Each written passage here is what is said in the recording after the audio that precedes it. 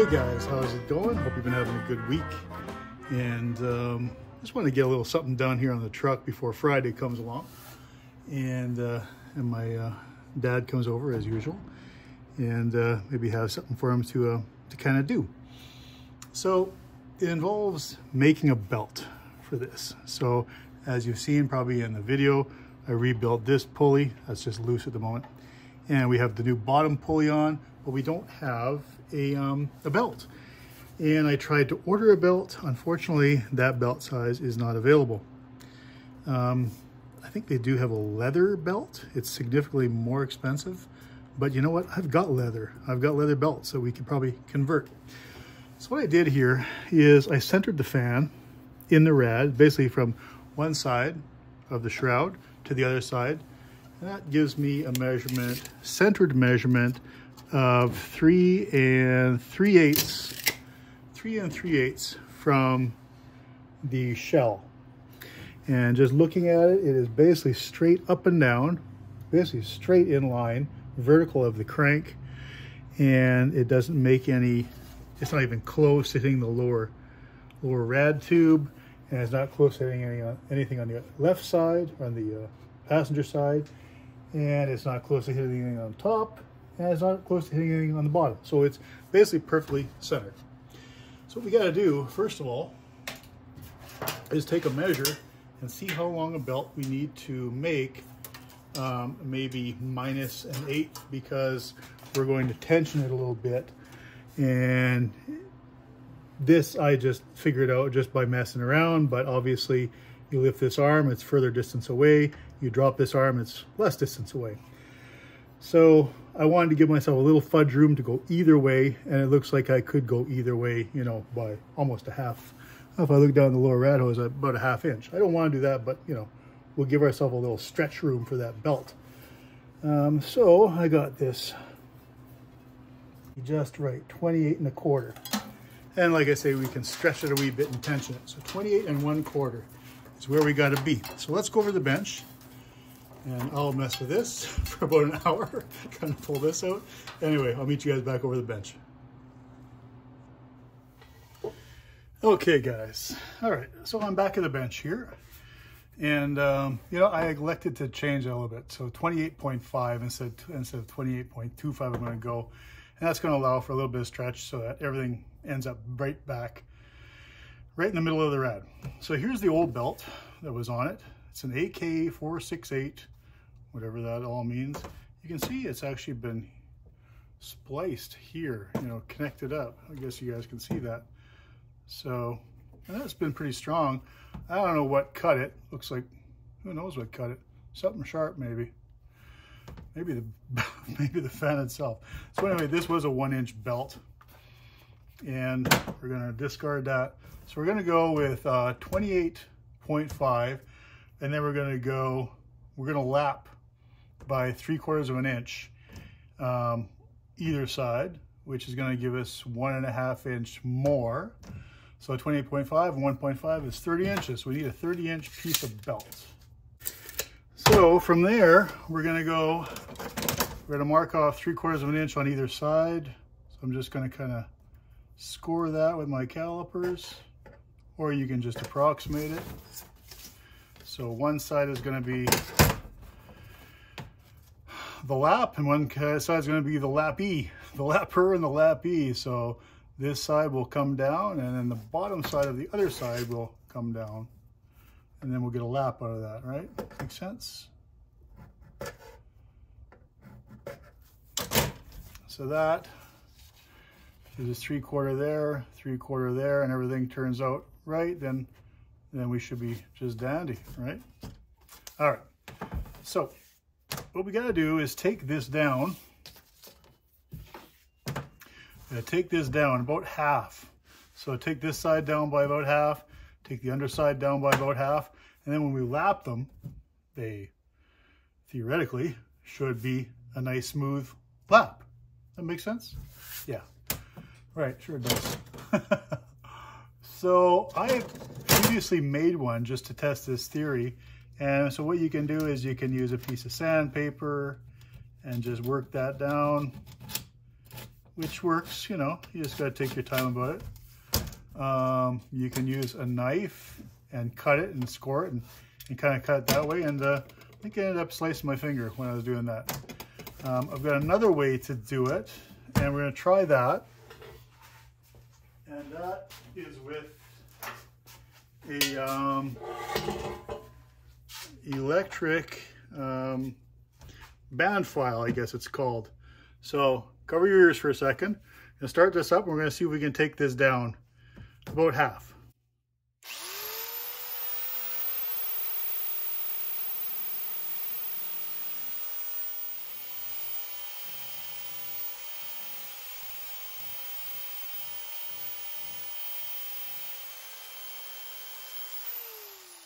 And that's pretty darn close, I think, to half. What do you think?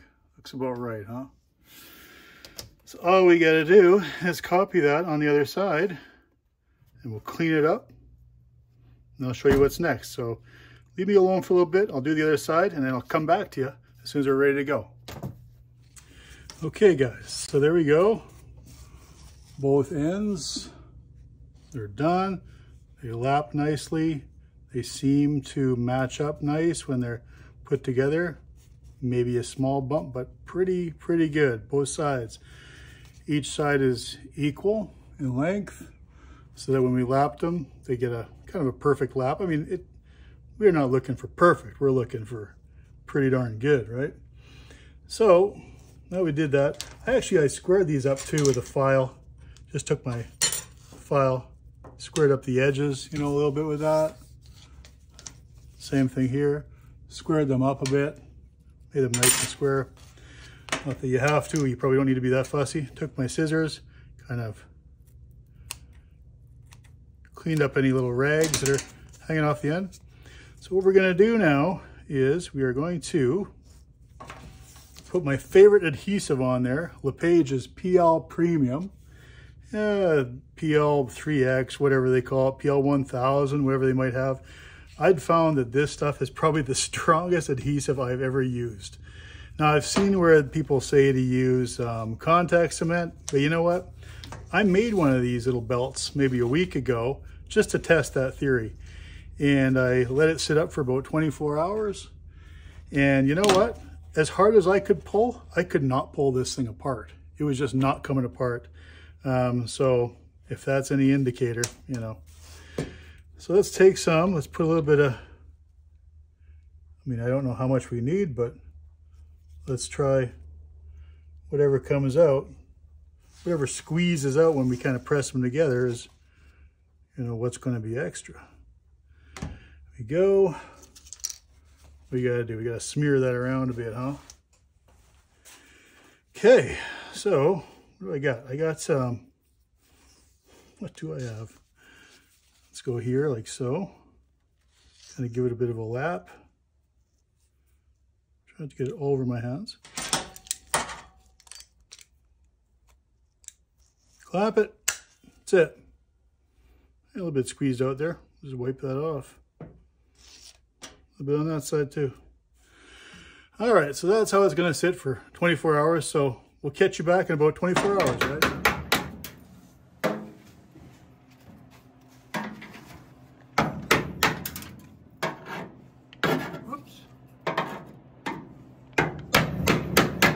Get good, then you get fast.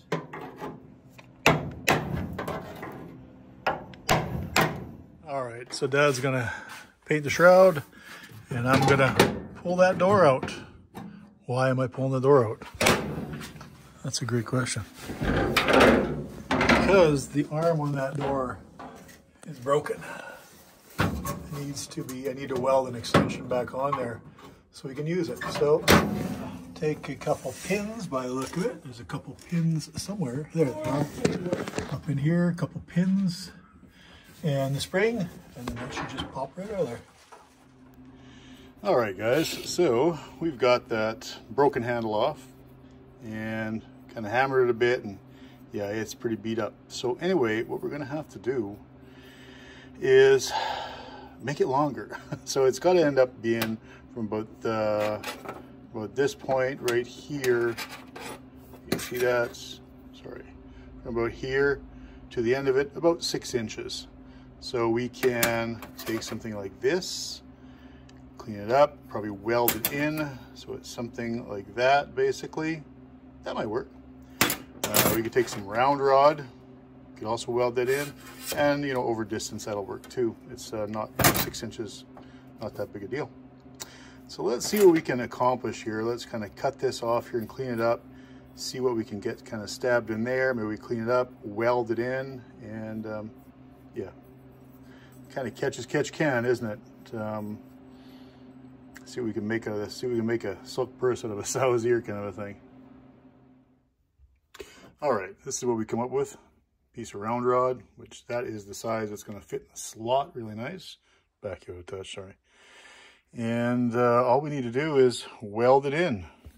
And we'll kind of weld around and smooth it out so it kind of looks like it blends in there nicely. I've left it about 1.5 inches long so that we can trim it later. But yeah, let's go with that and see how that fits up.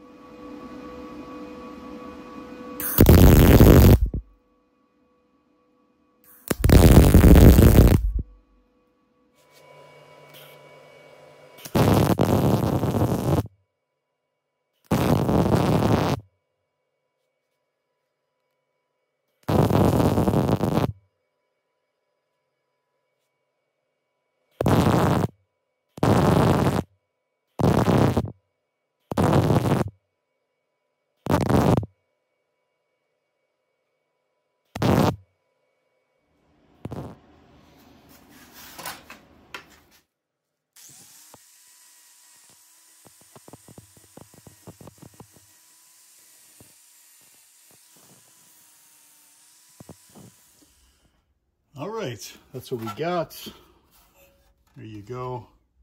I gotta tell you, this is a bit of a wrestle. You have to have this bent at just the right angle, which basically is kind of open a little bit and not, you know, more of a sharp angle to get this vent back in.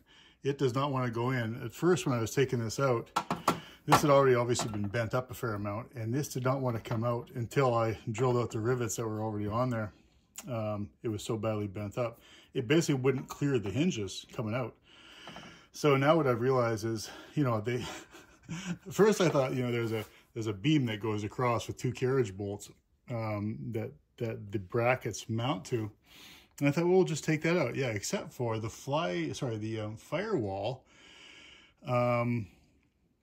is on the front, is bolted to the front of the cowl flange. And between the firewall and the cowl flange is the part that holds the slotted hinge for this to kind of cam up in. I thought it'd be all easy. I just take that off and boom, we're out of there. No, not such luck. Anyway, so what I realized is this has to be just at the right angle. So that's what we ended up with. You know, it's not World of Wheels, but I think it's gonna do. Could probably make this a little shorter, but we'll see how it fits up. If it needs to be shorter, I can cut it shorter, and we'll go with that. But a little longer isn't gonna hurt right now. So let's, there's our little pins. That's our little pins there. We're gonna get those in, get some cotter keys, some split pins in there, and we're gonna see how that fits up. All right, we got that in and adjusted, got our pins in, and this is what we got. Latches in all positions, full latch out, and it seems to hold pretty good and closed. Want to have a look inside? Let's take you inside for a second. All right, sorry, my wiring loom is just in the way at the second, but that'll get moved out of the way. Anyway, there we got it. And positions, full lockout, and each one goes in nice and reasonably firm. So yeah, the as you can see, it's a little bit long. This could be probably cut back, or at least to here. So we can probably take 2 inches off that. Go with that. For now, we'll leave it be, and gives us something to think about when we got the seats in, and you know, probably by the second or third time I bang my knee into it, it kind of goes up underneath my kneecap, then I'm probably going to want to cut it shorter. Anyway, let's move on to one more thing today, and that is the fan belt. Let's finish that up. All right, guys, you can't even imagine what I've got holding this camera up here. I've got belts, and it's propped up under 2x4s, and just to get you this very special angle, the angle where I don't block you completely with my hands. So here's what we got. Here's how we end up with. And you know what? I was wrong. I'm just going to out and say that I was wrong the other day. I didn't need to make this belt longer than what I needed. I needed to make it shorter than what I needed by, like, you know, whatever, an inch. So I end up cutting it, recutting it again, re-gluing it. And, you know, I've yanked on this, and it's not even thinking of coming loose. So we're going to go with that and see how she goes, you know. Anyway, so I took off... took off the crank pawl. I don't know, I call it a pawl. I don't know, P-A-W-L, not P-A-U-L. And that was just easier than taking everything else off. So we'll just go around the fan blades. First of all, around the blades. And we go down and around that bottom pulley, which is not terribly difficult. On that bottom pulley over there we go. And then up she comes. That's on the bottom pulley, nice. There we go. So then we shall, from there, tension it up. So I'm going to give you a brand new camera angle. It's probably going to take me probably another half hour to set up. I'll just switch you into the top view here. Hold on a second. All right, that should give you a reasonably bad view of what I'm doing here. So here we go. Get the belt on. We're going to get this tensioned up, which apparently is just tight enough so that the belt just barely can slip, which when you turn the fan, which is probably about there, I'm guessing. Something like that. There we go. Tighten that up. Tighten up this 3/4.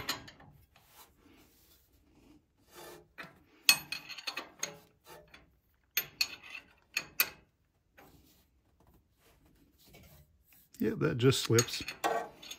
I guess, I mean, the proof will be when I start it up and make sure it doesn't slip, but snug that up. Snug that locker up down there. And what else we got to do? I mean, that's roughly it. We got to put our crank pawl back in, which hopefully you guys can still see that. Maybe I don't know. You want to get another view? Let's give you another view. 1 second. One more 30-minute camera resetting. All right. Now let's see what we can do. Let's get this guy in. Just stand in my way. Did I say it was easier to do this? I did, right? Sure, it's much easier to do it this way. I don't know. How do your fingers got in there?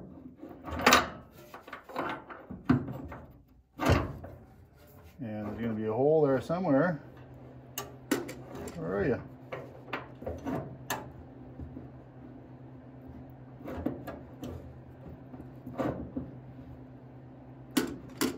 There it is. Line it all up. Don't drop the pin. Don't drop the split pin either. Hold your tongue just the right way. And you too may be a Ford mechanic. Okay, there we go. That guy in there. Let's get that split pin in.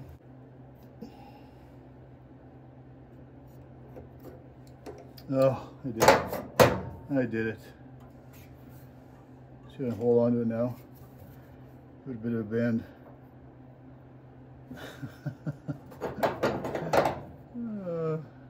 Patience, patience.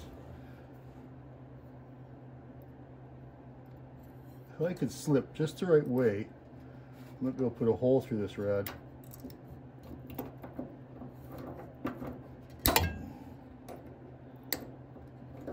There. We've got enough of it.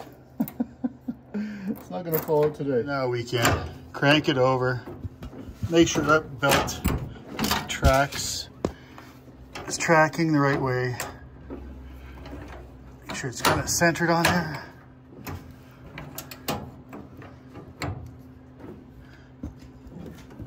And it does. It kind of centered on the top pulley, as you can see, and it's on the bottom. The bottom has a couple lips on it, so.